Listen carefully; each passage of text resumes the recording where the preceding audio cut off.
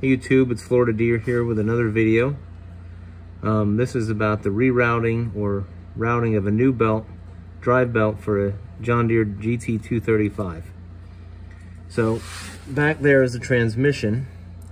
We've actually routed the new belt, but I'll tell you what you need to do to route the new belt, and that is, the belt comes up to here to the tensioner, so you have to take the spring, that spring right here, off of that clip right there.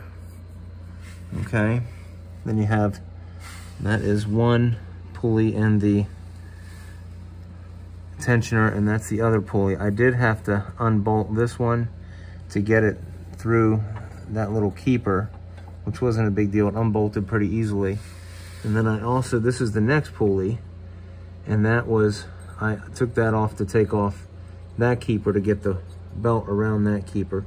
We got the old belt off pretty easily because the old belt was pretty terrible shape. I'll show that in a minute. And then the other thing we had to take off, so I'm going to take off that spring right there, loosen up that pulley. I basically just took it off.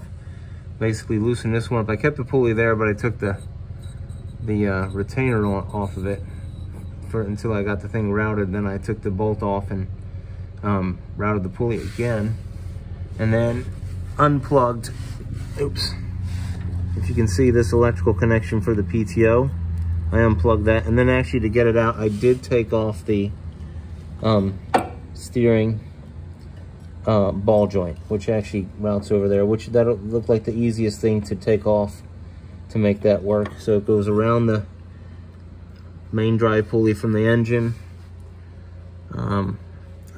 tensioner there, or another idle pulley there, a tensioner pulley, and then it goes around this one. I still have to pull it up to tighten everything up, and then back there on the drive pulley, and we were able to get it around the fan without breaking the fan, so we didn't have to take off the fan. So it was overall pretty easy. We'll go show you the condition of the old belt. And this was the condition of the old belt.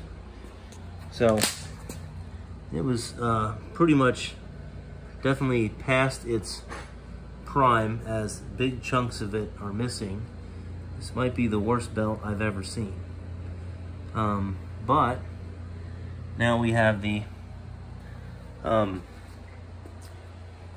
engine running, fuel system is good. There's actually real fuel in the fuel tank, and now the tractor will actually be able to go once we crank it up, because now we have a new belt on it. So if you like this video, you can hit the like button, and if you want to see more videos on John Deere lawn and garden tractors, then hit the subscribe, and there will be more videos. Thanks for watching.